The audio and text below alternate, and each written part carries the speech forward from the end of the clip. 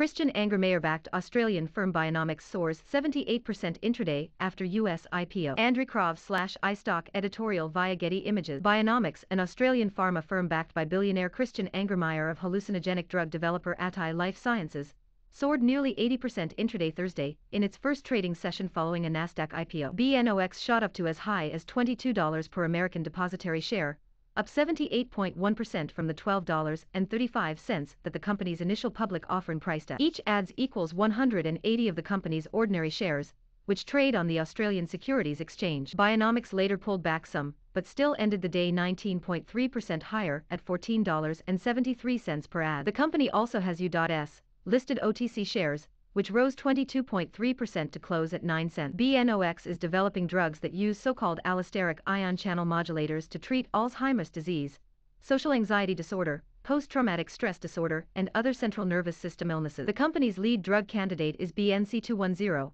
which the firm hopes will enter a phase 2 trial for acute treatment of social anxiety disorder by year's end.